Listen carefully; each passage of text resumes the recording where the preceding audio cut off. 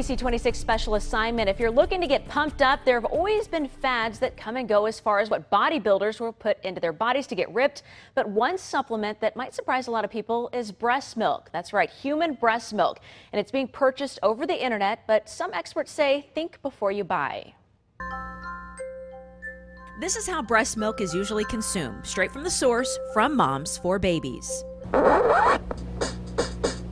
But more and more bodybuilders are drinking it too, thinking it's the best and most natural supplement to help them bulk up after a workout. I think the reason why more bodybuilders will be using it is growth hormone, the growth stimulating properties within breast milk.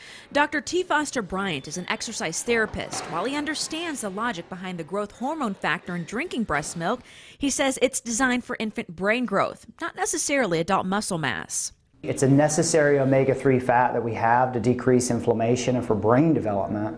But after the first year, it's arguable about what the results would be on that for us. The risks that are involved with this far outweigh the reward. Trainer Talon Grover at Gold's Gym says not only are there better supplements for adults, there are far safer options, especially if you're buying breast milk over the internet.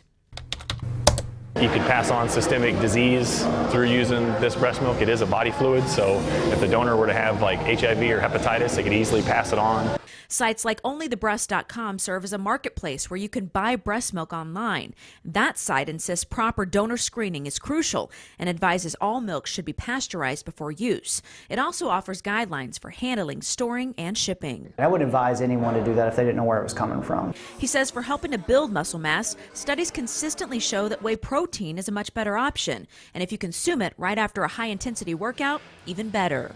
You uptake it quickly and you really get one of the better levels of protein or muscle-building synthesis from whey protein.